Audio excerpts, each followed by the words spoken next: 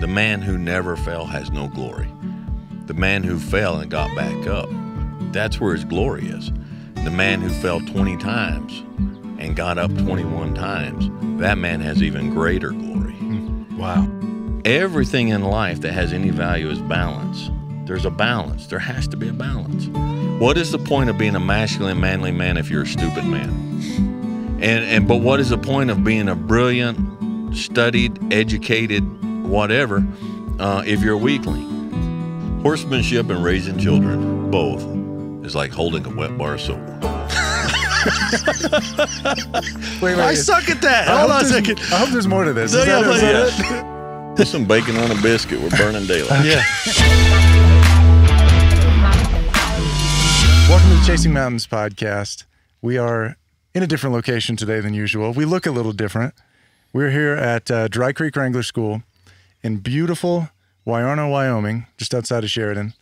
We've come a long way to visit with our friend Dewayne. Yep. Couple days to drive here. Couple of days to get here. If you spend any time at all on YouTube, Instagram, TikTok, you have seen this man, you have seen his content. A lot of wisdom resonating with, I think young men in particular, but just kind of everybody. He's got some wisdom and a whole lot of experience that he's shared with the world and has really kind of blown up in the last year or two, right? Yeah. It's blown up mostly in the last year. It's the biggest year and a half. It's been the biggest jump. 600,000 plus on YouTube, right? 620,000 today. Nice. Wow, congratulations. We are of those who believe that by the end of the year, you'll have 1 million subscribers. But I want to go back to the beginning. When you posted your first video, number one, what was it about and what did you expect views-wise? Or what did you expect at all? I don't remember which video was the first one exactly, but I had two things that I wanted to do. I love wrangling, which is where mostly young people these days take folks out on dude ranches and take them horseback riding, in strings. And I've been doing that for years, and it's weird, but I love it. It's one of those things you'd think I wouldn't, but I do. And but there just wasn't a whole lot out there to help young people who are wanting to go into that life. I mean, there wasn't anybody to teach me. I did everything by trial and error. So I wanted to start putting videos out to help them. And the other thing was I wanted to provide a legacy for my grandkids. Just something, when I'm gone, my grandkids could say, hey, that's Grandpa, and leave something. And we thought, if we get 200 subscribers, we're going to hit the big time. There was no such thought of monetizing I didn't even know that was a thing when we first started. You didn't at all? No. Wow. So that wasn't a concept. Building the channel, none of that was what we were trying to do. It was for heritage, so your kids could know who you were, or your grandkids. 200 subscribers was success to you. Yeah. And here we are 2 years later, 620,000 people. What's going through your mind the first time a video's skyrocketing? What did I do wrong? What's going? I didn't understand it. I didn't know how it worked. I didn't understand, and I still don't. All right, I didn't understand algorithm. I didn't understand this. I didn't understand any of it. What video was it? I think the first one that went big for us was like just a simple one we did, maybe campfire cooking outside or making a pot of coffee on a campfire. I think those were one of the first ones that really took off. Dude, why are people watching in the millions and on those TikToks, tens of millions? So why is it resonating with the young? I think that this shallow, modern, media-driven society, I think there's a lot of young people that have woke up and realized that this is empty and there's nothing real in it. The people aren't real. I mean, there's somebody, and you guys probably from your background, somebody's doing their hair, somebody's doing their makeup, somebody's writing their script. It's all green screen and wires, and there's nothing real. And they look around and there's nothing real in their life, and so the only thing that I think that we've offered is just realness. It's just simplicity. in a very complex society, in a very loud society, in a very shallow, flashy society. Just simplicity and realness. I mean, that's the only thing. That's what I figure. I feel it's the same way. And one of the things that I know Dave and I were wondering is, when you started the channel, what were people telling you? Because we know, we worked in YouTube for many years. We know what everybody says you have to be successful. Right. What's your thoughts on that? Like, what did people tell you you're doing wrong? Oh yeah. I was supposed to do all this complex stuff and these cuts and music and, you know, and be lively and be this and be that. And I'm like, if that's what I have to do to be successful, then I won't be successful. Because, I mean, from the very beginning, if this makes sense, I didn't start this with the goal of being successful. You know, that's probably why it was successful. You know, you see a lot of YouTube content that, to me, it's like they didn't really have a heart for anything. They're just, I'm going to be a YouTube star. So what do I need to do to be a YouTube star? And so they create a persona. And so they, you know, and they chase that down. And my wife and I, that's not what we were about. We're like, we don't care about it. I feel like authenticity is so valuable right now because of a world of fake. The world is propped up, like you said, it's all wires and makeup, and it doesn't feel real. When I first saw your video, and I mentioned this before, I was like, wait, is this guy real? Like, is this a real cowboy? Is this scripted? Like, this stuff is hitting hard and really successful. Then I started digging in. I was like, this guy has a real Wrangler school. Like, this is an actual cowboy. And I got a hold of Dave and I was like, hey man, we got to go talk to this guy. Like, I think he's like a legit cowboy. Cause I grew up around guys like you where it's just like they mean what they say and they say what they mean. And if they say they're going to be there, and they're going to be there, rain or shine or snow. And right. And then I started looking at the actual views and the success of the channel, and I was like, this is incredible.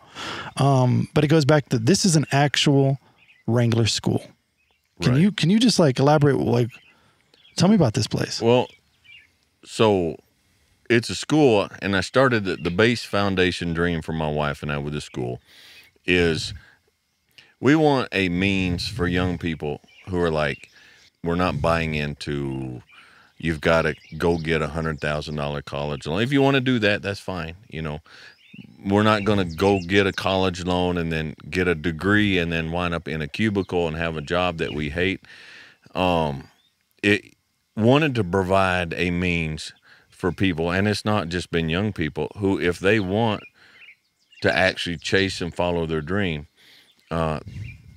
they can first go to somebody who's had a lot of experience and just teach them the basics of horsemanship, the basics of wrangling, the basics of all that. I mean, you can only teach so much in a week, but I fit 30 years of experience into a week here as much as I can. Wow. And so we've had, last year was the first year. This year is our second year. And we've had a number of students that they're out working on. So they graduated and they're on. They spent a week here and went and got a job wrangling, doing well. I got one working for a outfitter up in Idaho, elk hunting outfitter, and I got some that are working on dude ranches, wrangling dudes, and so wow. We're accomplishing what we set out to do. We had a young couple come through last year, and they came through, went through the school together, went home, quit their job, sold everything, came out west, got a job together wrangling on a ranch, and they're absolutely just in heaven. That's what my wife's going to try to talk me into. Right. What's that life like for people that are kind of uninitiated to this whole world of cowboys and wranglers and horsemanship? I mean, how would you describe in kind of a nutshell, which maybe is really difficult to do, but like what for someone that's just never been exposed to it? I mean, is it like the movies? Like what is that like? No, it's not like the movies. So John Wayne was a lie? Are you John Wayne wasn't a wrangler. Dang it. Yeah. That's true. Yeah. So wrangling, now there's cowboying, and I have cowboyed, but I'm not. I've worked on a number of cattle ranches, but I don't consider myself a cowboy. I'm a terrible roper, you know, and so there's cowboying, there's wrangling, and there's packing, which is 3 different things. Cowboying is just working cattle. It's cattle. Wrangling is horses. Now, as it's used most today and understood most today, these are the folks who take care of horses and then take guests who want to go on horseback ride and take them out and guide them and take care of the guests and take care of the horses. And then a packer is someone who works normally in the mountains. And so when hunters or whoever, whatever the situation is, come in, they have mules with pack saddles. They put all the gear, all the camping gear, all the supplies on these mules. And so they're transport up in the mountains and then transport, like if they get game, elk or whatever, transport it back out. So there's 3 different things there. So a wrangler, normally they work on a ranch. It's usually young people. And on a guest ranch. And so you get up of a morning and you've got to feed the horses, so the horses have a chance to eat before they go to work. And so it varies, but so you'll feed the horses, then you'll go get your breakfast while the horses are eating, and then you'll come out and they'll tell you your first ride, how many people you got going out. And so you'll go catch that many horses and start saddling them. And then when the guests start showing up, you know, you're told, okay, these guys, they're going on 2 hours or 3 hours or 4 hours.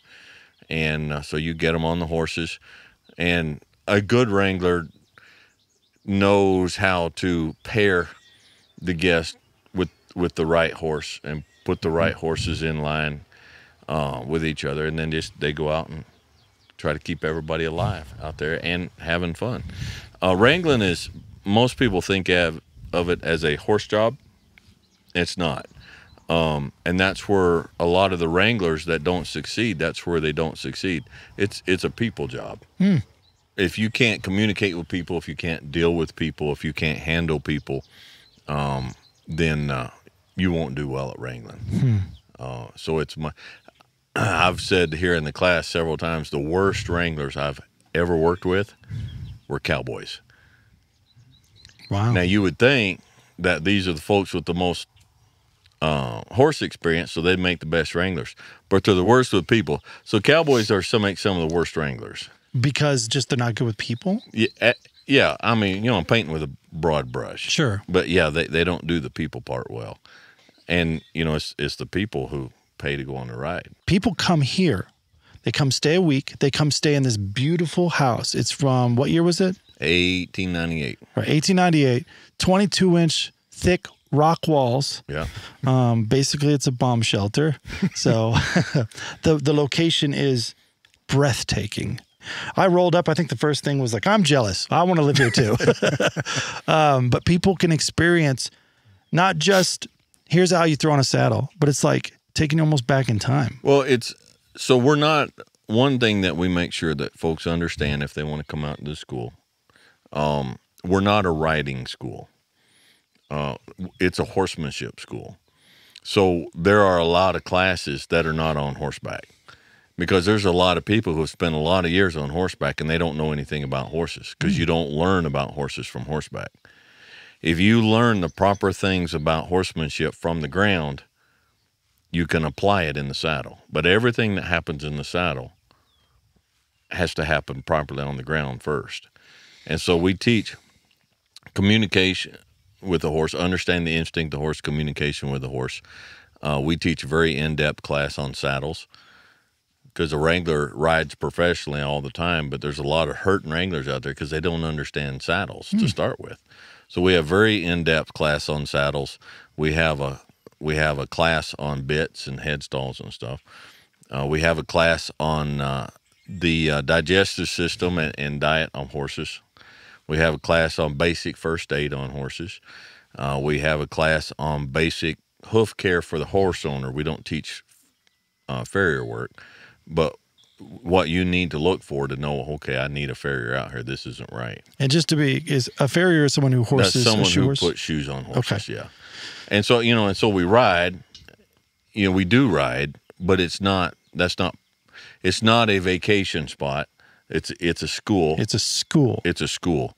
I've been to some seminar, horsemanship seminars, clinicians, of guys that were way better horsemen than I am. Okay, it's not a question. No problem admitting that at all.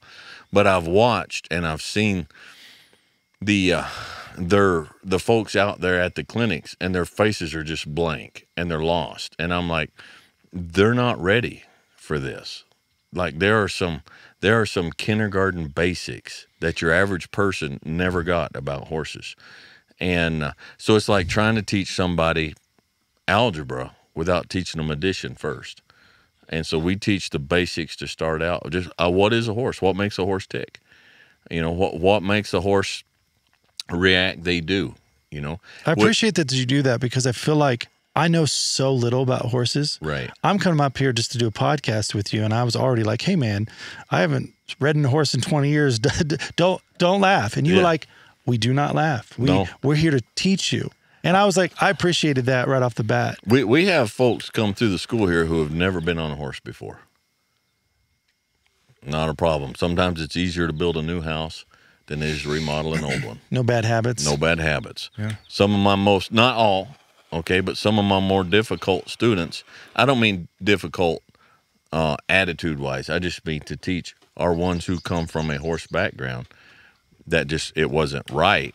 And so they have to unlearn what they know, things that just will not go out here. It just won't work. I hate to interrupt you. I've heard that sound on your podcast, and I didn't know what that was. I was like, is that coffee kicking in? Like something hidden?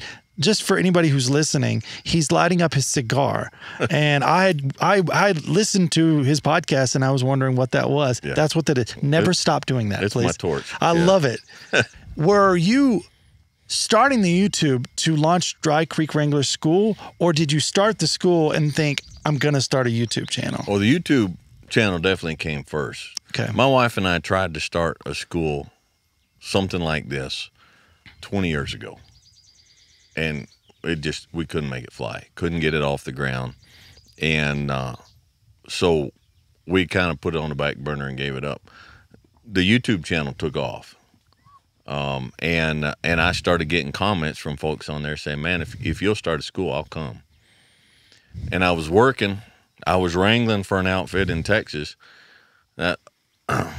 So I'm one of those overnight successes that took 30 years to happen. Yep. Yeah. 2 years ago, I was making $11 an hour. Wow. Wrangling as a dude on a ranch. Wow. But it took off, and the channel did. And so we said, you know what? We're going to close our eyes and jump off the cliff. We're going to do it. I love that. And so we were living in a little motorhome. She and I had a little Class C 1993 Ford motorhome we were living in. And things started falling into place, and we wound up, someone made available a small piece of property in Tennessee. And so we went there last year and started the school. But we knew pretty quickly that was not a long-term stop. We didn't expect to be able to do something so quick.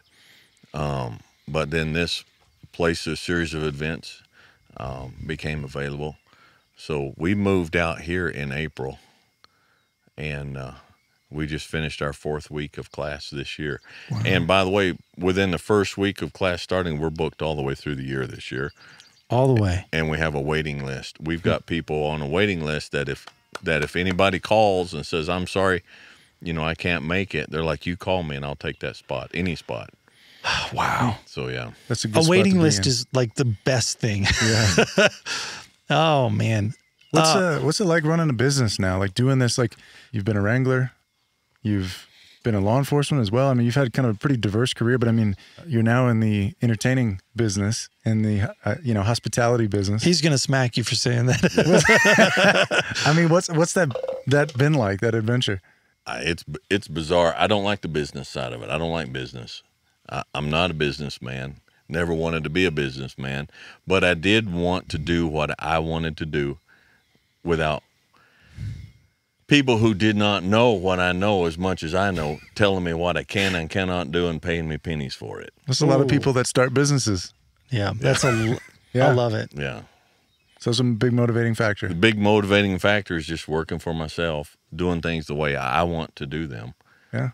And then what I don't want to do, I don't do. I love it. Yeah. There's a lot of people that lack the courage to do that, to take that leap.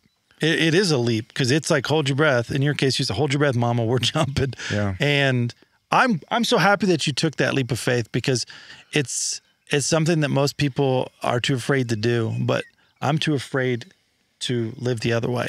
Well, if you hear, you hear stories, and the two main ones when they talk about this subject that come to mind is Colonel Sanders and Abraham Lincoln. How many times did he fail? Yeah. And Colonel Sanders failed it, and he was an old man by the time he succeeded.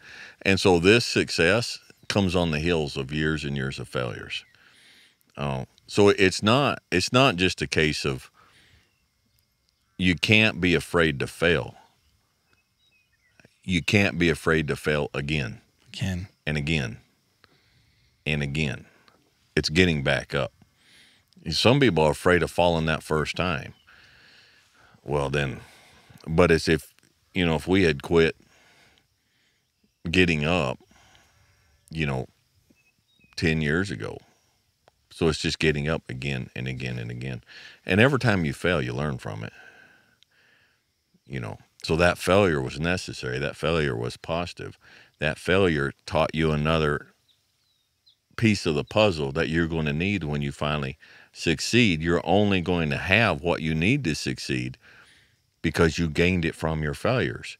And if you don't have any failures, you don't have anything to build your success on because you didn't learn anything. Wisdom comes at a price. And sometimes we don't want to pay it anymore. It's sort of analogous to, I think, how you've described horsemanship, where there's a lot of people in life and in their career, they just want to jump on the horse and ride. They just want to go, and they don't have the patience to learn the foundational stuff. They get out ahead of their skis a little bit and don't have the background and experience and wisdom to back it up. They don't have the patience, but they also don't have the humility. And that's what it takes. It's humility. Horsemanship is a lifetime of study. I mean, you'll never learn it all. You'll never get it all. But it takes, it's like anything else that you want to master. You're constantly studying it. You live it, you sleep it, you eat it, you breathe it, you study it, you dream it. You humble yourself and learn from anybody. You humble yourself and get out there and make mistakes and learn from your own mistakes. Mm-hmm. Sometimes you get up and you go over and you apologize to the horse for being an idiot, and you get back on and try again. And yeah, it takes patience. It takes a vision. I knew, and I'm not anywhere near, I'm not halfway there. I knew years and years and years ago what I wanted to look like as a horseman. I wanted my horsemanship, the level I wanted it to be at. And so I have to have the humility and the common sense to look at myself constantly and say, son, you ain't there yet. You're not even close to there yet, and just keep studying, keep learning, and, keep riding. Did you have like figures in your life, mentors, people that you sort of look to as maybe folks that set the bar? You mean personally or public figures? Personally, I guess. Personally, but either. There was one fella years ago that he taught me more than anybody else personally. And I haven't talked to him in years, but there was a cowboy in Kansas that helped me start Colts years ago, and he taught me more than anybody else personally about horses. And so there was him, but outside of that, on a personal level, no. And I've watched, seminars and gone to clinics and read books and watched videos and all that, studied on my own for years. You kind of just set that bar for yourself to set the bar for myself. Yeah. And, there's been things about horses that I'm like, a particular something, whatever it is. And I've been doing it this way for years, and I'm like, that's not right. you know, and I keep doing it. I'm like, that is not right. And I would just chew on it and meditate and think about it and just keep trying. And one day it's like a light would come on. I'm like, oh, it should be like this. And it seems like every time that happened, wouldn't be long after that, I'd watch a video from some old-time horseman, I mean, some real horseman, and he would lay it out. And I'm like, well, there it is. So I was right, you know? But it's just keep scratching, keep clawing, and, you know, and have the humility to say, I don't think I'm right. Do you think, you know, you've talked since we've been out here, and you talk about it a lot on your podcast about how for you it's important to just kind of take time to just reflect, like you said, kind of chew on some of the things that are going on, things that you're doing or not doing. I feel like most of society, we don't take that time. We don't just sit and be quiet and reflect. It's just go. It's consume. We just devour. We don't really stop to think it through. Can you talk a little bit of just why that's important for you, and if you think that like it's something that can be, like, should others be doing that? Yes. There's, in my opinion, I mean, how can we be the best version of us if we don't know who we are? You know, Yeah. and how can we know who we are if we never stop, sit down, and realistically, honestly look at ourselves? And how can we sit down and honestly, realistically look at ourselves if we're glued to a phone or a television or a computer game or reading books? I'm a big proponent of reading. All right.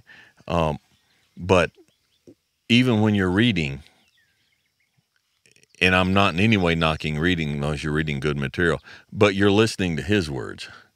There's times when you just need to sit down and listen to your own words, because maybe your words are foolish, but you never realize that your words are foolish because you never stop and listen to your words, you know? Yeah. And so it's just, there has to be periods of solitude and silence.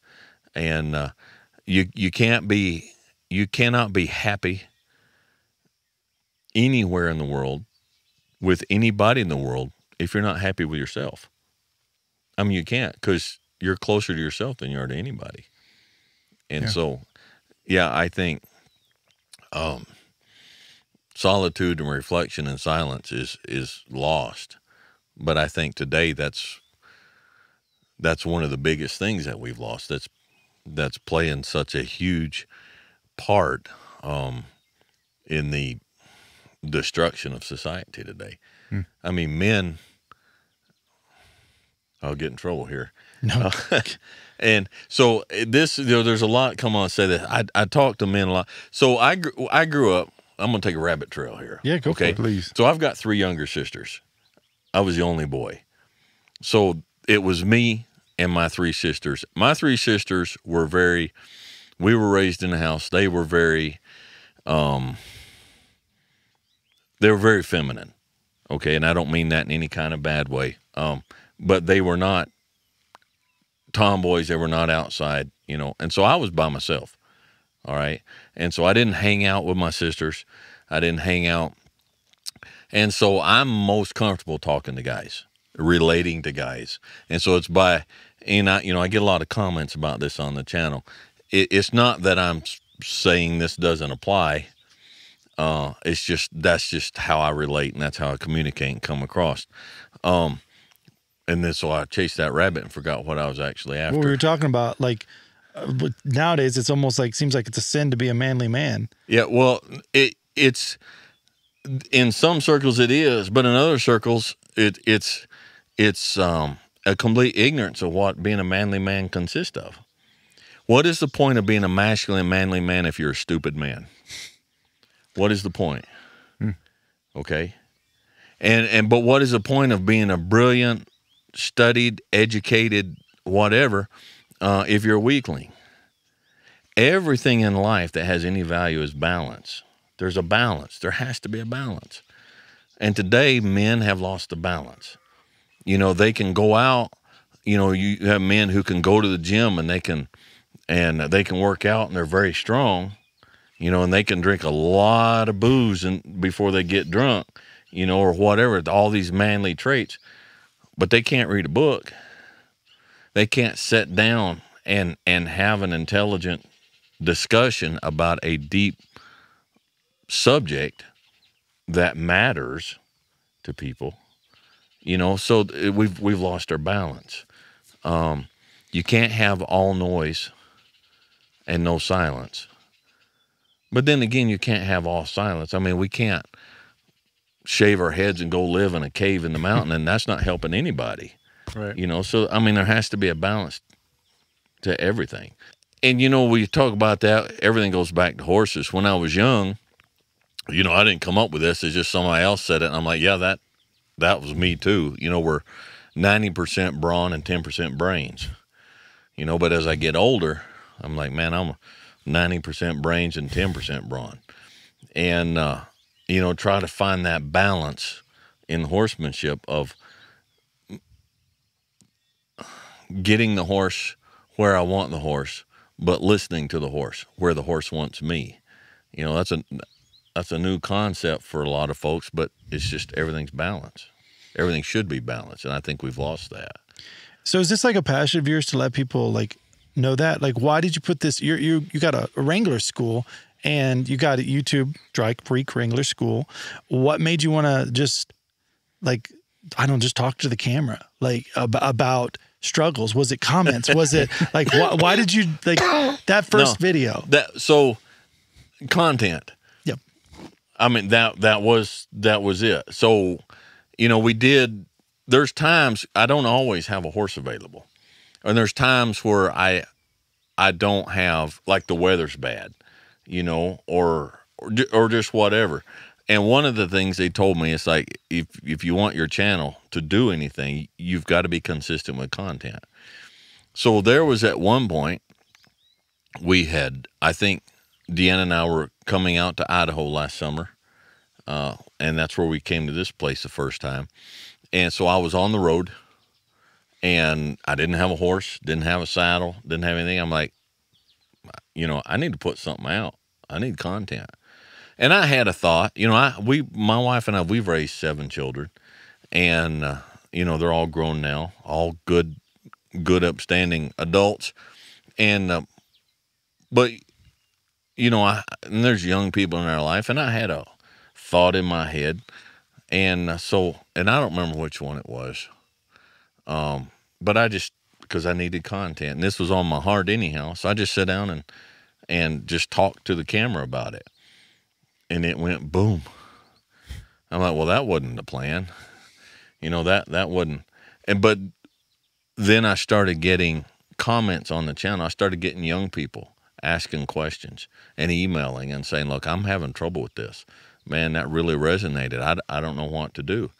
And I'm like, well, the answer to that one is actually pretty straightforward. So I'd do a video answering that. And it, boom, one just dog-tailed after the other. And it wasn't intended. It just happened.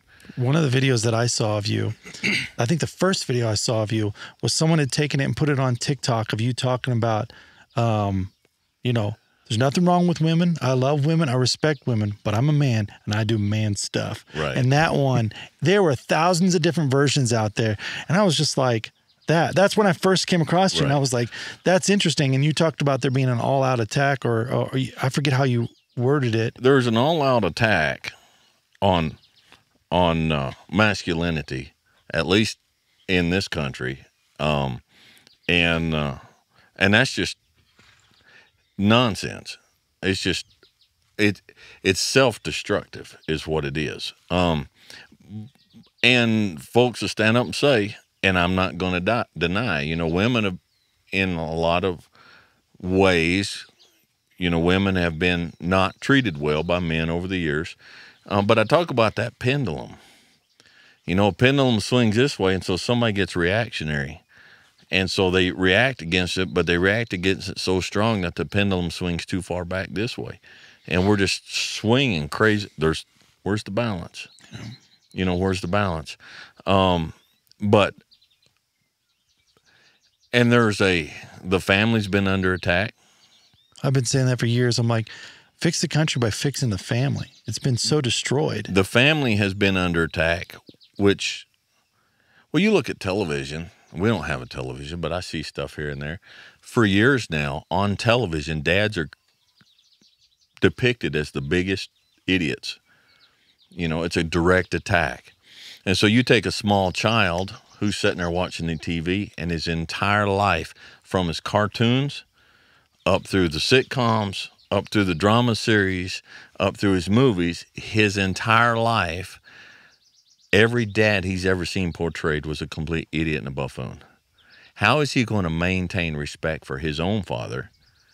And how is he going to maintain then respect for himself as a man? Wow. Because he's been taught his entire life that his gender is the cause for all the problems in the world, and he's a failure, and he's a fool, and he's abusive just based on what his gender is if he happens to be masculine about it. You know, and so then we wonder what in the world's happened out there.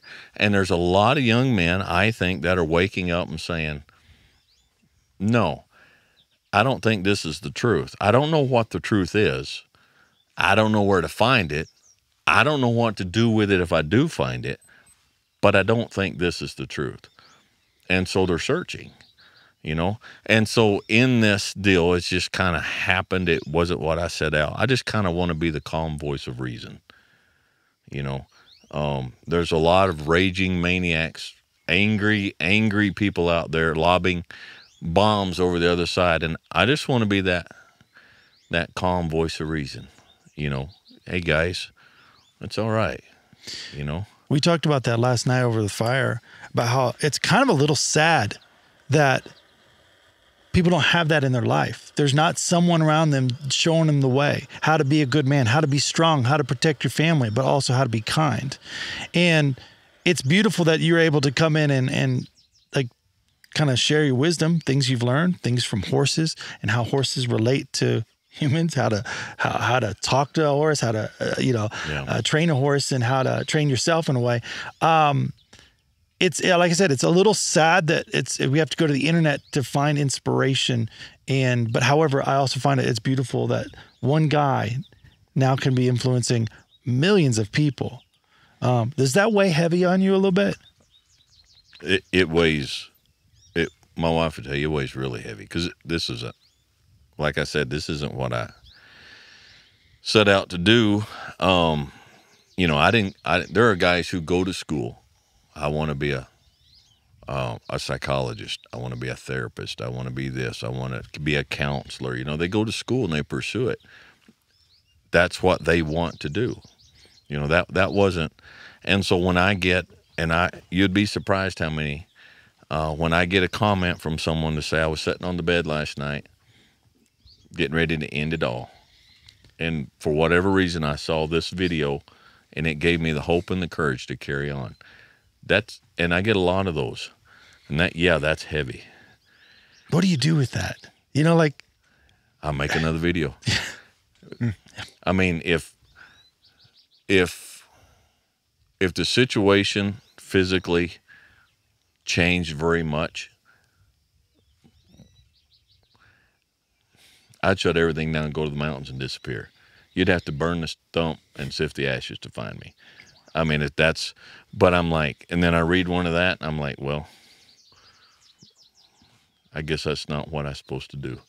And so I just keep doing what I'm doing. I just find it's so interesting. You're a guy who's living kind of like someone did in 1800, and you're loving it. But yet you have this YouTube channel. You're reaching millions of people, and it weighs heavy on you, but is it a calling right now to keep this going? With the school and everything, obviously is your passion, but the YouTube. I don't know if it's calling. I don't know. I do feel like right now it's an obligation, and it may be the same thing. Mm.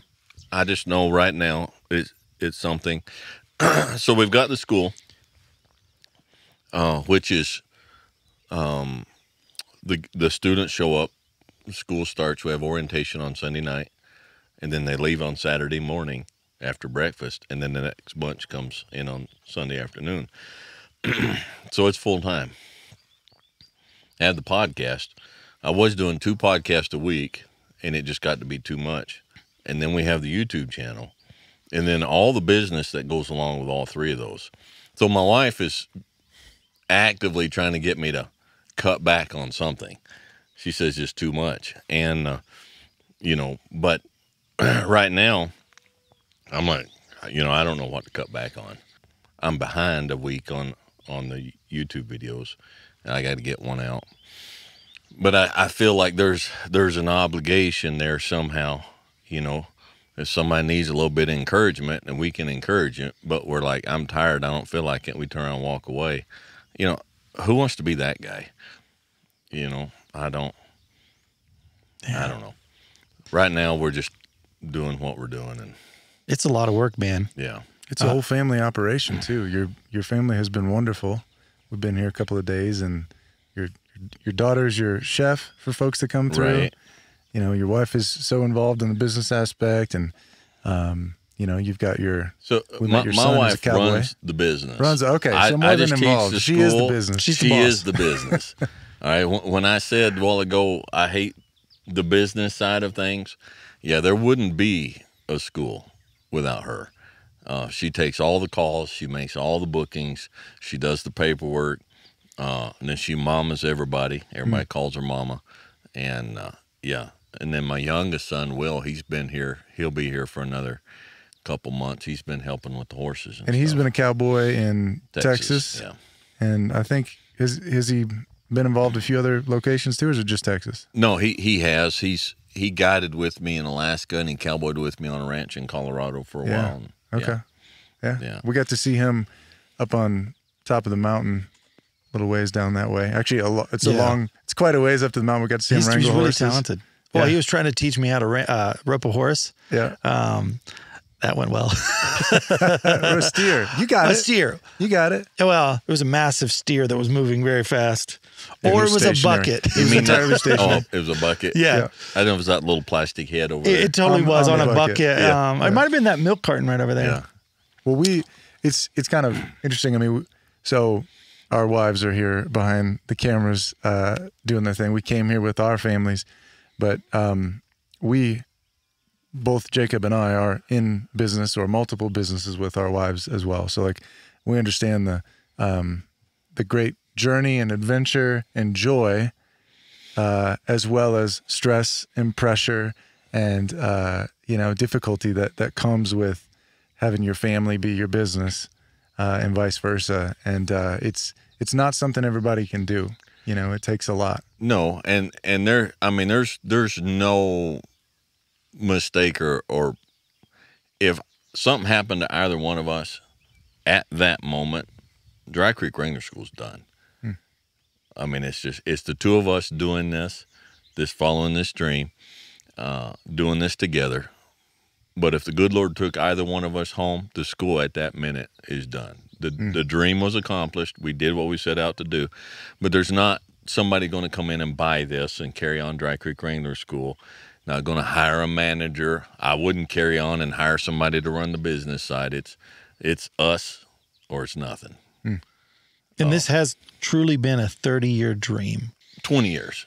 20 years, yeah. We tried to put together a school several years ago. I mean, I had the brochures made up. We had stuff, and I couldn't. Is this the one you were talking about in Africa? No, that was a different one. Okay. No, this was a long time before that. Okay. And I just couldn't. But I want to. And my wife and I have both talked about this. If we had succeeded when we first tried to start this school 20 years ago, it would have bombed horrifically.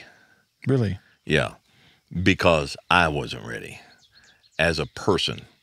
My temperament, my personality, my growth, my maturity, I wasn't ready. So that had to fail before this could succeed. And I think many times we don't realize that our failures, when we start out to do something, our failures are blessings in disguise. We failed at it because we weren't ready to do it. It doesn't mean we're not supposed to do it. It just means we're not the solid, mature, calmer, experienced person who can actually make this work. And so, yeah, it was a good thing. It was a good thing that it failed back then. That's crazy to say. Yeah. It's a good thing it failed. And I want to point out this. I feel like I see a lot of people, well, this is just who I am. And just you're gonna have to just deal with this is who I am, as if they're never going to change. Thank God I'm not the same guy I was when I was 25. And I hope when I'm 60, I'm not the same guy I am right now. Right. I hope actually then I can ride a horse. We're going to get you on a horse tomorrow. Oh, that'll be nice. Yeah. He's got to match. You're not the allowed to temperament. laugh. I got a pony about that tall. No, I don't. So, don't ever dare put sugar in your coffee around Dewayne. He's like, it's in there in the flour. It's in there, sister. Yeah, sister. Yeah. I love it, man. This is like I told you before, I get giddy and excited. And I've said that maybe this is a flaw in my character. But I love when other people are successful too. Even when I'm losing, I'm like, you know what? I can do that. You know? That's not a flaw, though. I mean, more people need that. You know, more people need to be excited for others, excited for the success. And so without even get knowing behind you it. and reading he's got 7 kids. I'm one of 7. I'm the oldest boy. Like when you're the oldest kids, you're kind of also like helping raise a lot of the kids. I was like, you know, we've family businesses. We've had some succeed, some fail. And I was just like, I felt such a kinship with you. And I'm sure a lot of people do as well. But I loved some of the videos that you had where you talked about just that, where it's just like, it's okay to be wrong. It's okay to, but evaluate, change, and move on. Never forget that you're a human. Just try to be the best human you can be, but at your best, you're still just a human. Yeah. And we don't, and again, a lot of this today, I'm going to put it back at the feet of television, because people have grown up with an unrealistic depiction of what heroism is, of what courage is, of what kindness is, of what wisdom is. And so our heroes are spotless. They're without blemish. They're without fault on television. We got Superman. We got the Lone Ranger. The Lone Ranger caught all these bad guys in his suit, never got dirty. And so we grow up thinking that's what it means to be a good guy, and I don't measure up. So why try? What's Yeah. funny, you love history as well, right? Absolutely. And I love reading as well. I grew up watching documentaries about history, and you see some of these movies where you see these guys, they're heroes. They're flawless guys. They got that jawline. They're just, they're buff, and they're the hero. They come in World War II gear, and they fight off, the Japanese or the Germans. And then you go actually look that guy up in history, and he's the shorter, kind of a gremlin looking of a guy, and you realize, oh, this man stormed Normandy beats, went and took out those guys that were mowing down all the guys. And this is the guy who got, it's like, he doesn't look like the hero, but he was. Yeah. So some of my biggest heroes in history are Winston Churchill and Theodore Roosevelt. Winston Churchill was gargantuan. Yep. And his appetites were gargantuan. They were. His schedule. It was crazy. It was crazy. But look at what he did, And I've had people get on the channel when I've talked about how much I respect Churchill. And they say, oh, he did this, he did that. And they look at this. I'm like, yeah, that's the beauty of it. He was a flawed human being, and he still accomplished all this, Theodore Roosevelt, same thing. If you get in and really study, he was a flawed human being. Well, nowadays that just negates everything. It negates you messed everything. up once. I'm sorry. Yeah, but so, and you take they're erasing all of our founding fathers because they find that they were humans, they were flawed, and they don't look at the tremendous things that were right that they did changing the course of the world. The world. But today it's like somebody does something that's the least bit flawed and they're canceled. Yep. And they're canceled. So people are like, I can't measure up, so I won't try. God, that makes me so mad. Like what happened failure used to be a thing. Like, okay, you failed and then you succeeded. Good on you. But now it's just like, oh, you failed. That's it. Move on to the next person. So I just want to, I just try to encourage people. Hey, your humanity, that is your glory. That is your glory. Your failure, and then your getting back up. The man who never fail has no glory. The man who fell and got back up, that's where his glory is. The man who fell 20 times and got up 21 times, that man has even greater glory. Wow. That man has more courage, way more courage than the guy who was so strong from birth that he never fell. There's no glory in that. It's not. And so I just try to encourage guys. It's like, hey, we're humans, but we have inside of us, we have a courage and we have a determination and we can have a strength and a gentleness at the same time. And that's our glory. Our glory comes from our faults, accomplishing what we accomplish in spite of our faults. And without the faults, there is no glory because there's no victory.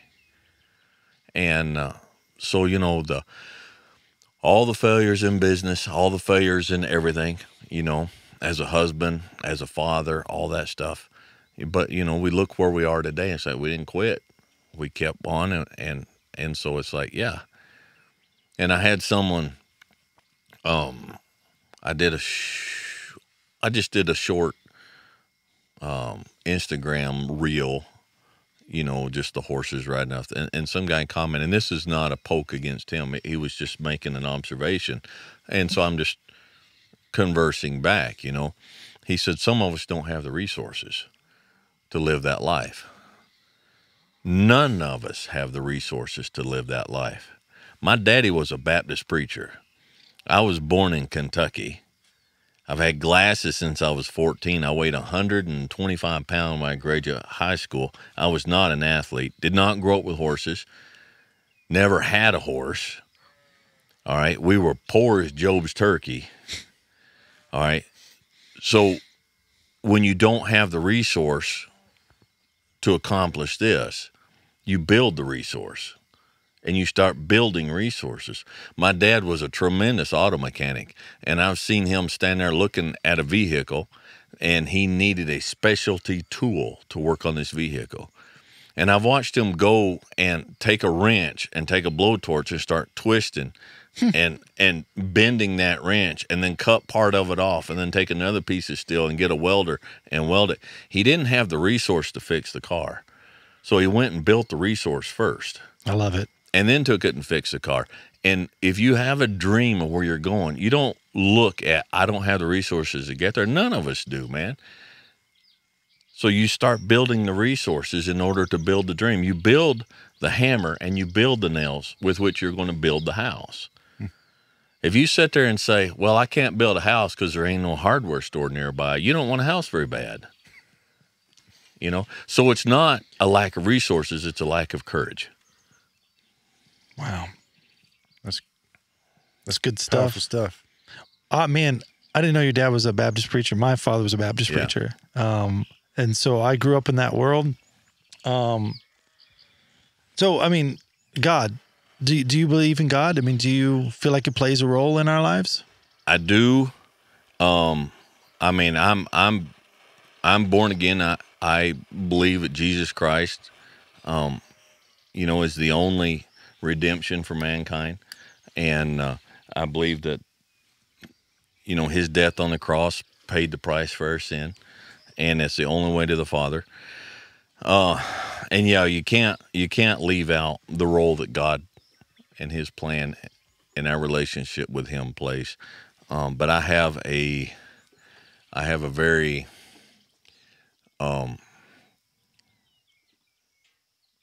troubled past with organized religion, and so I'm not much in that arena anymore. I'll just put it like that. Well, just to fill you in, I feel like my father and my mother put in everything into these churches that we worked with, and it felt like it just chewed us up and spit us out, broke and broken. And we felt like a pariah to the church people, and then we felt like regular people didn't like us, or we were, those people, the Christians. Yeah. And I made a choice young to not turn from that. I would agree. Organized religion, I have a kind of a hard, I have a problem with it. Right. But a lot of my friends turned away. They don't go to church. They don't believe in God. They don't believe in Jesus. And that was something I was like, no, I actually truly do believe in a God. I was like, I look at the world, I look at the universe. I'm like, I just don't think this just came from nothing, man. Right. And I appreciate the fact that you talked about it, because a lot of people are afraid to talk about God. Yeah. No, I didn't lose my faith. Nothing like that. It's just, somehow over the years, the church has lost its ability to get out of its own way and to get out of God's way. And I just didn't want to be a part of it anymore. I 100% agree with that, because a lot of times I felt like the religion got in the way of me actually having a relationship with God. Right. I was so worried about what that person would think. That person would think that I wasn't actually reading the Bible. I wasn't praying. I was so worried about what man thought. And I was like, this is a religion. Yeah. And some people, I feel like they do need some structure to help them, but and that's not everybody's experience, and that's not every church. Like we all go to, our church, and I think that faith community for me is a big reason why I keep going. It's the people, it's the support system, and I think that you're a pretty solitary guy. And so, for you, that certainly may not be, a necessity, but this church is the horse and the wilderness. Yeah, that's right. Yeah. For me, I need the group, and but it's not to say that, the church community isn't, like there's plenty of opportunity for bad things and bad people. Yeah, and you don't, it's like anything else in life. You don't want to paint with too broad a brush. Yeah. And I, by no means, I don't, all of my children, they all attend services regular, and, and we fully support it. And so it's not an attack against anything or anybody. Oh yeah. It's where we got. Yeah. I mean, I've been relatively open, that I'm a man of faith on there, but I don't talk about that. And that's a conscious decision. And my dad and I had this discussion. He wanted to know why I didn't, discuss it more openly and actively on the channel. That kind of bothered him. And, but I'm like, there are places all over this planet, more or less, where you can go and somebody will be happy to tell you about Jesus, but you can't go to church, at least the churches I've been in, and be told how to be a good man. There's a lot of quote unquote Christian men out there that don't know how to be good, calm, solid, dependable men. And it has nothing to do with religion. And so I'm like, here's a message that needs to be out, and it needs to not be filtered. It needs to not be filtered. And, and I have, and then, I have Christians that get on the channel and they kind of reprimand me. Really? Yeah, the Christians reprimand me more than anybody. Really? Yeah. Those Christians. It's Dave and I were on there like, I know. I was like, I can see the signature there. No, but they're like, all this is foolishness. All you need is Jesus. You just need Jesus. We get that sometimes too. And but I, I'm like, well, listen. So if you're saying that, that means you believe in Jesus and you believe the Bible. All right. So God the Father had Jesus born under the tutelage of Joseph, who was a godly and honorable man. Why? Because God needed to be taught how to be a good man by another good man. And if God, now I'm going to get hung for this, I'm going to be burnt in effigy for this, okay? But when God became man, I believe that Jesus was God and all man. When God became man, if his God side wasn't enough, how in the world can us just knowing God be enough? If all we need to do is know God, we don't need the Proverbs. We don't need Ecclesiastes. We don't need the parts of the Bible that tell us how to live right. Jesus didn't need Joseph. Isaac didn't need Abraham.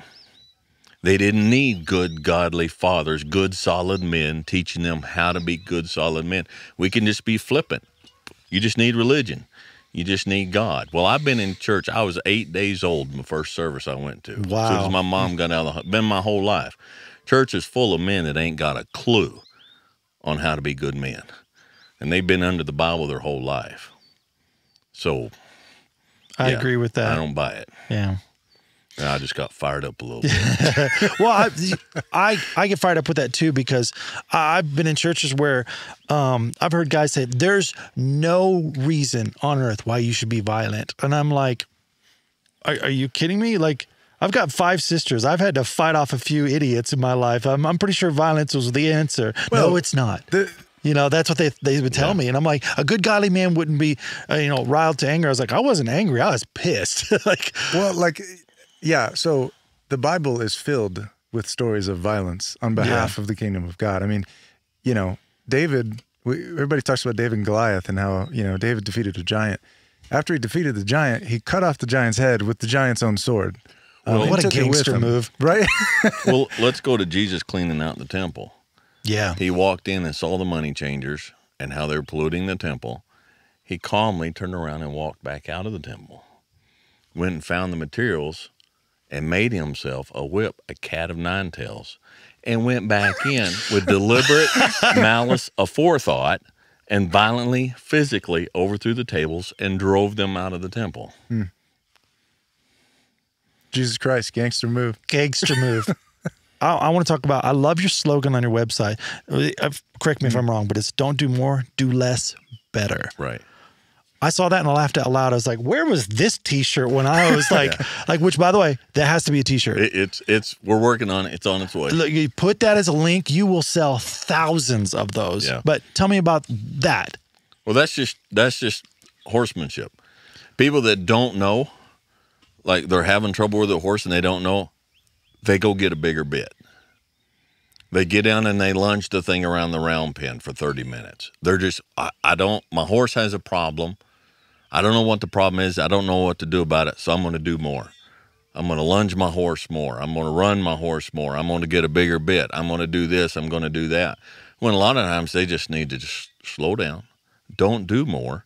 What you've been doing wrong. That's why your horse has the problem. So instead of just doing more, do less, but do it the right way.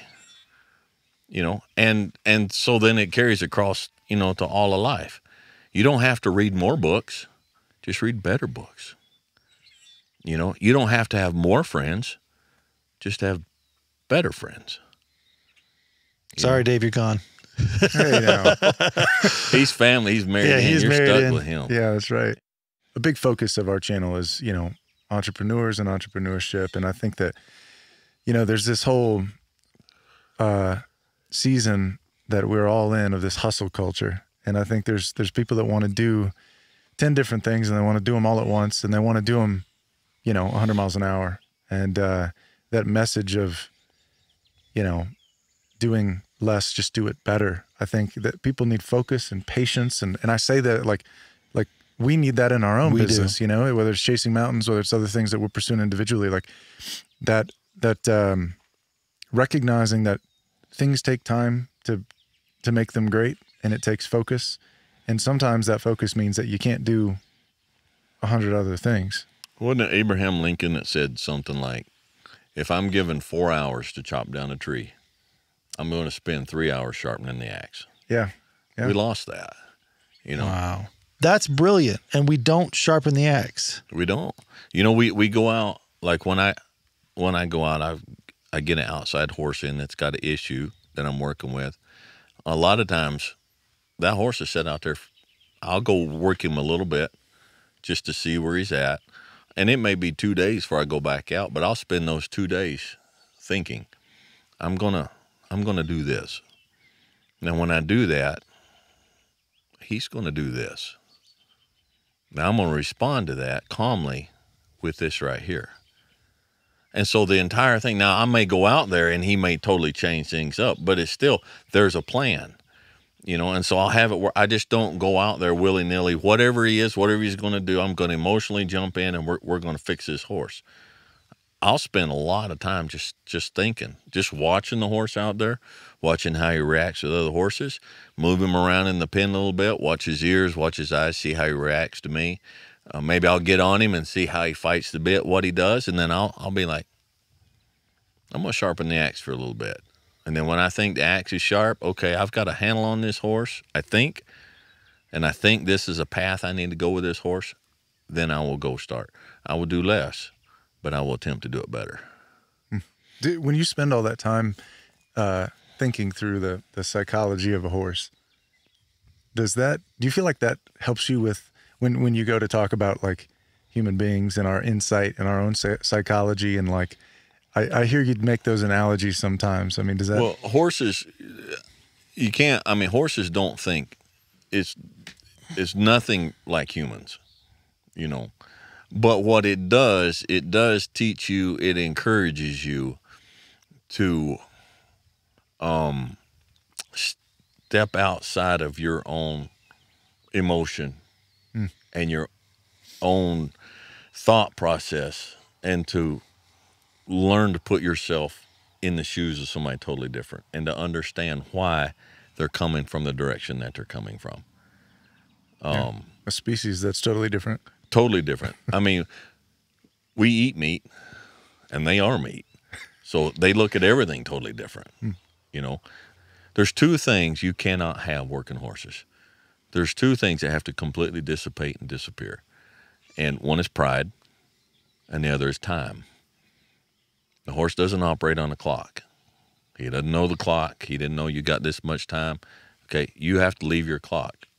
You got to leave your watch in the house. You go out there and you're like, I've got this much time. You're going to start getting frustrated because you're not accomplishing what you think you should accomplish in a set amount of time. So you got to leave your time behind and you got to leave your pride behind. There's no room for either one of them. Sounds like starting a business. Yeah. Throw your pride aside. Lord knows I've started a few businesses. In the calendar. In the calendar. But do you feel like horses can train people in life in general? I think for a lot of life, they're a perfect metaphor. The three of us dealing with each other as humans, there's no room in any of us for arrogance. Horses will teach you that. Horses will teach you that you're not going to get anywhere with arrogance with that horse. So there's things, yes, we can learn. There's great carryovers and crossovers between your relationship with a horse. And that's one of the main focuses that we teach here at the school is we teach relationship with a horse, not from the touchy, feely, fuzzy, but from communication. If you and I are sitting here having a conversation, it's communication. Communication is me speaking to you and then me listening to you as you speak back. There's too much in horsemanship today that second half doesn't exist. The horse is telling you something. The horse is always telling you something. We just don't listen, which that's true in, that's true in marriage. Your wife is always telling you something. And most of the time, the biggest thing she's telling you is when she's not speaking at all. That's so hard, though. Yeah, I threw you an easy one right there. Yeah. Okay. So yeah, the horsemanship and human relationships, although horses and humans are two totally different species, totally different instincts, if we can humble ourselves to actually develop a communicative relationship with a horse, then we can do it with a fellow human being.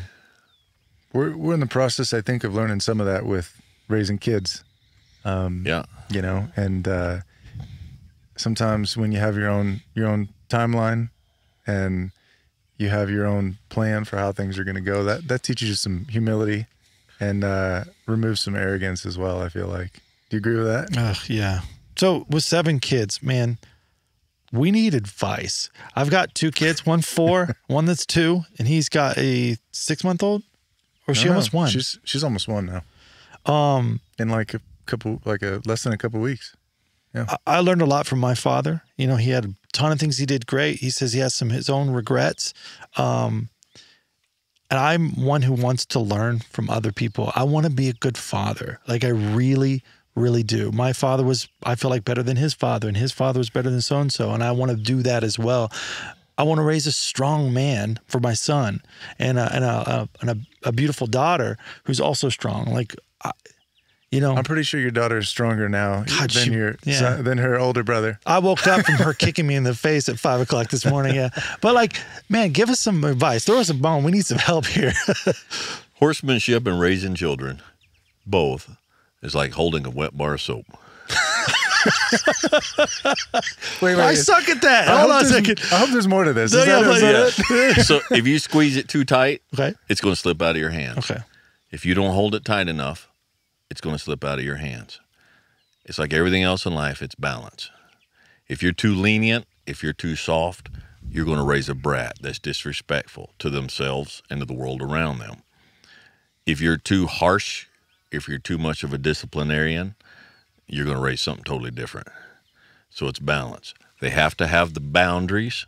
There has to be clear set boundaries. Children get so much security.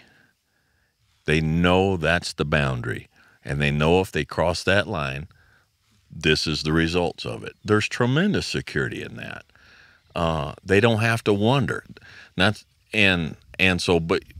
coupled with that, there has to be the love and the tenderness and the fun, that was my biggest mistakes as a father. I was a very strict disciplinarian, and when my daughters came along, and I have 4 beautiful, wonderful daughters, but the difficulty I had with that was I was raised with 3 sisters that I did not connect with, I didn't hang around with, and so when I had 4 daughters, it's like I don't relate well to girls, to little girls, and so I wasn't the kind of father that they deserved, that they should have had, as far as that fun, tender, comforting, strong.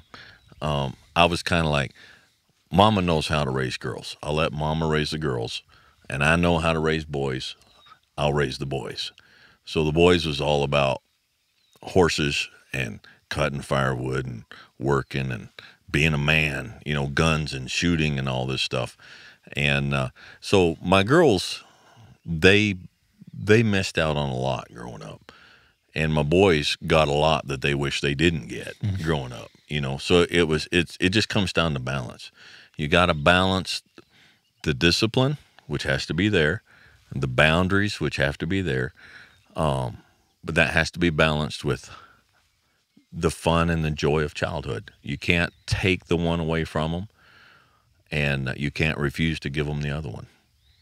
And so if I were to, in a nutshell, that's about as nutshelled as I can get right there. I feel like it's good advice, though.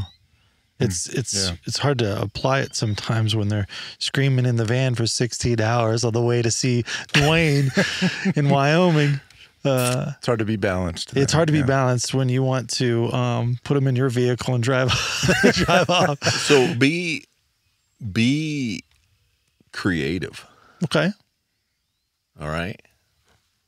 That is your greatest weapon and your greatest tool as a parent, is a creative sense of imagination and stepping outside the box when it comes to dealing with a new thing with your child. Because they don't know this isn't how everybody does it. That's true. Okay? So when my 2 oldest boys, when they were quite a bit younger, they were bickering and fussing a lot at one point, like boys do. And so Mama got all frustrated and like mamas do. And she brought them to daddy, like mamas do. And I said, all right, go get me a roll of duct tape. Uh-oh. Whoa. And she's over there saying, don't tell this story. He's about to take him to the train station. So I brought them, stood in front of him. I said, all right, I had enough of this. So they were facing me side by side. So I duct taped their wrists together on just one hand, not both hands, just one hand. All right. I said, so everything you boys do for the rest of the day, you got to work it out together. Oh, so you tied them both together? Yeah, I tied that duct tape so they're his right hand to his left hand. All right, so the rest of the day, you got to learn to communicate and work it out together. How'd that go? It was hilarious. They come to me about an hour later. One of them came to me and said, Daddy, what? I got to go potty. I said, well, work it out. Yeah, and I mean, they're best buddies today. I mean, but it was unconventional. But, look at your child. Your child is not in a book. All right, that's a child. That's not a character in a book. That's not a case study in a book. That's a human being with their own personality, their own thought process, their own likes, their own dislikes, their own fears, their own prides and everything. So fit it to that child. Whatever it is. And just be, sometimes you got to step back. You got to say, you know what this child needs? This child just needs a day with dad at the park. Or this boy needs to go out there and dig about 4 post holes, 3 foot deep. That's what he needs. Yep. But it's no different than working horses. My horses are all separate personalities. And when they have an issue, I've been sitting on the fence. I've been standing out there smoking a cigar, drinking coffee, watching my horses. So when a horse has an issue, I'm like, that particular horse, I know what that horse needs. And I'll just go out and deal with it, not according to what some book told me that a horse needs, but what my knowledge and experience with the individuality and the personality of that horse, that's what that horse needs. And I will go out and take care of that horse according to what that horse needs. Your children are no different. You can't treat them all the same. You can't say, well, Dr. Spock says this is what I'm supposed to do. That's a little tiny human being, but it's an individual. That's the only one out of 8 billion on the planet. That's the only one of that one right there. So what does that child need right now? Maybe that child needs a smack on the bottom. My kid's already grown. You can't put me in jail for that. All right. Or maybe he needs a hug. Maybe he needs tickled. Maybe that child's laying down there and crying, and maybe that you just go down and start tickling that child. Mm-hmm. Life has just got too heavy for his little 2-year-old brain. Bring the fun back into it. Or pull out your video camera. Little rascal's throwing a fit and getting down on the floor. Well, instead of being a hostage, what he's trying to do, I said, well, that's pretty interesting. Get your camera out and video him. Say, hey, can you scream that again? I didn't hear that time. I didn't get that. Oh, man, I think, okay, there it is. And after, he's going to get embarrassed after a bit, and he's going to say, well, this didn't have the effect that I expected it to have. So I guess I just won't do this anymore. And it's successful parenting. It's just. I love it. It's funny, I've always, in seeing other parents identify when their kid is hungry, they'll say, oh no, he's just hungry, or, she's just tired, or she needs this or that. I never understood how did they know that? Like, how do you understand that? And here we are, about a year in with our daughter, and we know very quickly. We know she's hungry, or we know she's tired, or we know that she did this or didn't do that or needs this. And when you spend time, I think with, whether it's your children or whether it's a horse or whether it's just other people in your life, when you know them and you're invested in them as an individual, you can pick up on that. Well, you pick up on that, but you need to have the wisdom to know that you don't have to give in to that immediately all the time. Sure, yeah.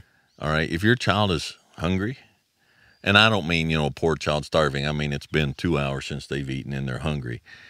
They ain't going to die. Right. What? You've seen my daughter.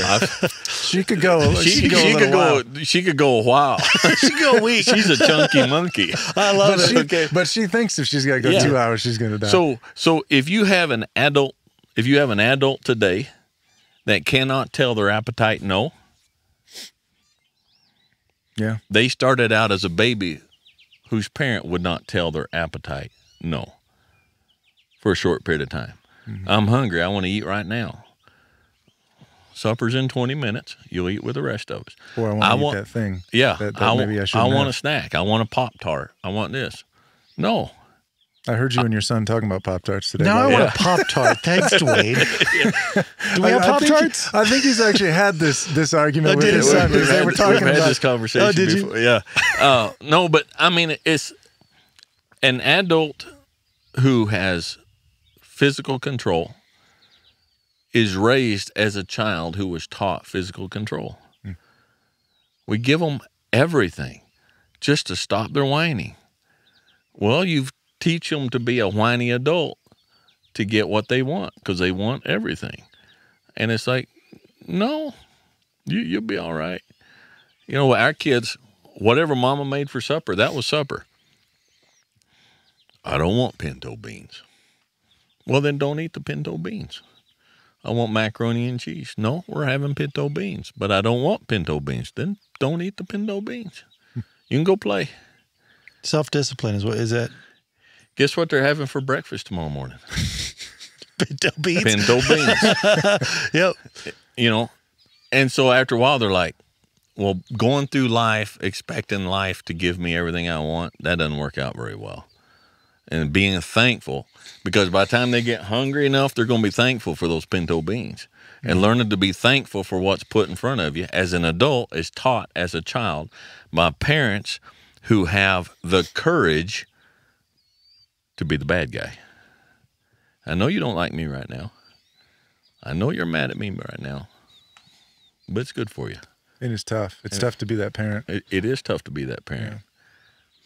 Man, do you have any other questions? I got one last one. I kind of want to, unless you, I mean, I got a million. You guys, I'm going to get so canceled from this podcast. Sorry, we're already canceled. YouTube has already been putting that threshold on us. I could go the rest of the night asking questions, but go ahead. I Just wrap up. want to know what your dreams are for this place. Clearly, you guys are in love of this place and what you do. What's your dreams for this place? Actually, we love what we're doing right now, where we're at right now, but we have accomplished the dream. So everything from this point on is gravy on the biscuit. Wow. And so it's don't really, so dreams and plans are two different things. We plan on next year, you know, doing the same thing. Year after that, we plan on the school, having the school still here, but expanding some of the experiences a bit more. And It's like some sheep thing I heard about. What was that? sheep. Well, not sheep. What was the Mama sheep wagon. sheep wagon? Oh, Yeah. Yeah. She's wanting to expand, get a sheep wagon. Yeah. He was like offended by the idea of So sheep. he's Oh, like, man. sheep. What is wrong with you? Do you know how close we are to Johnson County right now? Yeah, he about came up and hit me, didn't he? So building this and succeeding in it was the dream. And so we're living the dream, and there's not a future dream. There's just enjoying what we got right now. Well, we're proud of you. Yeah. And I can't believe you opened our home up to us for a couple of days. We're staying in this beautiful house, and tomorrow we get to ride horses. You showed us where to go to get cowboy hats. But I wouldn't let you get a stampede string. No. Thank you for that. Yeah, That you're would have been a big faux pas. I'm looking after you, man. Yeah, the I rule appreciate here that. I can is if you lose your hat while you're riding a horse, you have to buy the beer. Now, we were wondering. Oh, no, it's drinks. It's not regulated to beer. Okay. Yeah. No that Bud could- Lights. He's trying to get you canceled. He's trying hard. ain't he? Oh my goodness, I'm sorry. No, we had last week. We had a class. We've had a couple of classes. Of course, it's windy in Wyoming, and folks, I'm going to Wrangler school. I need a cowboy hat. And they won't get one that fits. And they get up on top, that wind gets blowing or something, and the hat blows off. It's like everybody cheers. Yay! So we load up, head down the evening, and go down to the Wyoming bar, and whoever lost their hat buys drinks for everybody. Fortunately for them, I'm not a heavy drinker, or it Yeah. really cost them. Is that why your boy was trying to get us to get one extra size bigger hat? It is. Yeah.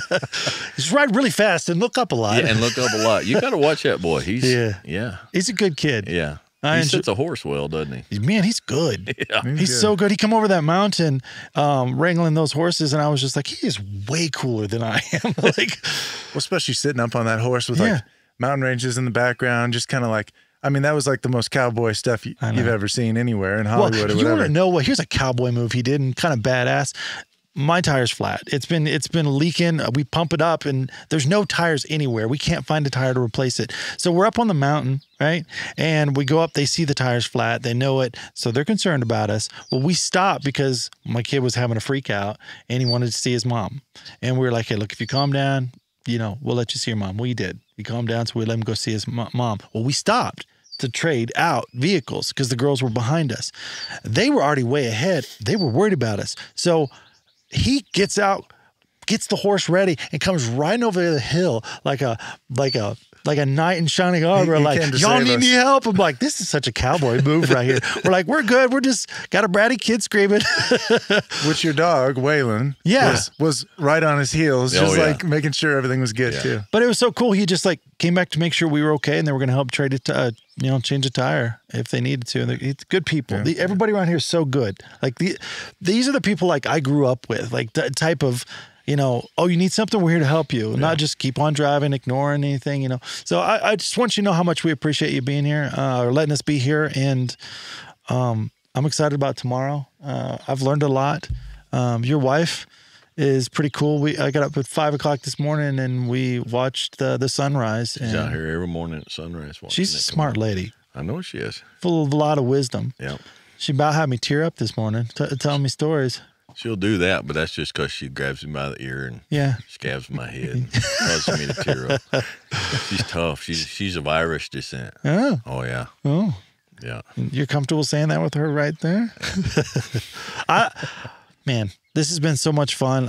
Dave, take us out, man. If you want the full experience, of what it's like to live this cowboy life, this wrangling life, and you want the foundation to go along with it, this could not be a better place to do it as far as I'm concerned. Yeah. I know there's a waiting list, but sign up for it. For sure. Sign up for it. We're going to get you to start doubling your price so that... so get in now. Get in now. I good. promise you the price will go up.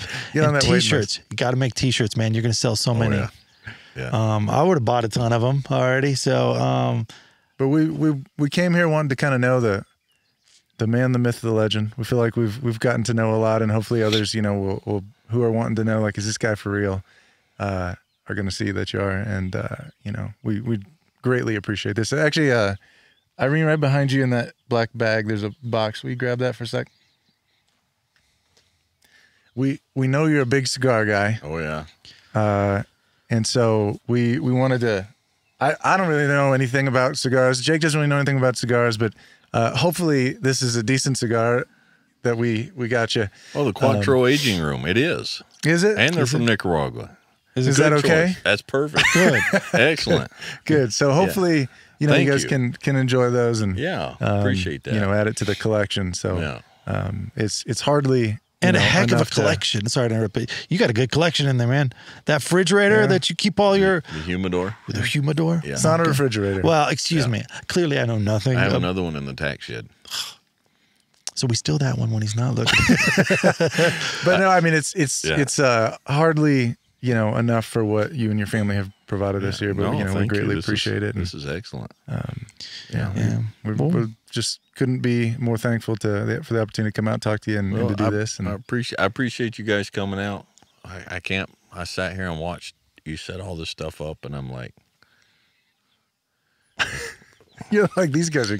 I'm like, I don't get it. Just talking my cell phone and no, you guys put a lot of work into this, and I appreciate it. Thank you. Oh, no worries. So obviously the YouTube channel. Is there anywhere else people can find you? Your website. We have a website. If you want more information about the school itself, drycreekwranglers.com. We have a podcast. So it's honey, what is our podcast? Dry Creek Wrangler.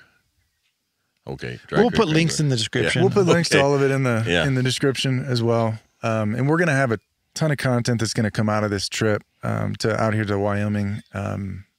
some of it with Dry Creek Wrangler, some of it we're going to Yellowstone. We've got a lot going on, but we're just, again, so thankful. Appreciate it. This has been great. I don't want to get bucked off a horse tomorrow, so if it does, just turn the camera the other way. I've got just the horse for you. Oh my God! He's talking about matching the horse to the rider. He's got the. I'm gonna get thrown. Yeah. So for people that have ridden a lot, we have horses that have been ridden a lot. For people that have only ridden a little bit, we have horses that have only been ridden a little bit. I swear to God, if it's a plastic horse. And for people that have never ridden before, okay, we have horses that have never been ridden before. Oh no! So we'll match you to the horse. This sounds a little ominous. I'm gonna die. Maybe I want the plastic horse. You know, I'm going to get one of those horses. Used to be out in front of Kmart. You know, you put the quarter in. I'm going to get one of them. Oh my goodness! When I find one here. Lord knows I need it. Look, she's giving us the signal that we have 2 minutes left. So, all right. Well, guys, thanks so much, guys and gals. Appreciate it. This has been fantastic. If you guys haven't yet, subscribe to the channel. We love engaging with you guys. Leave a comment. Hopefully you'll like this video. We've got a lot more coming for you. So thanks so much. Take care. We'll talk to you next time. Thank you, everybody, so much. Appreciate it. Dewayne, you're awesome. Thank you. This has been great. Thank you. Yes, sir. No, thank you. Man, that was fun. This is cool. It was fun. I even enjoyed it. He even enjoyed it. I even enjoyed it. Good.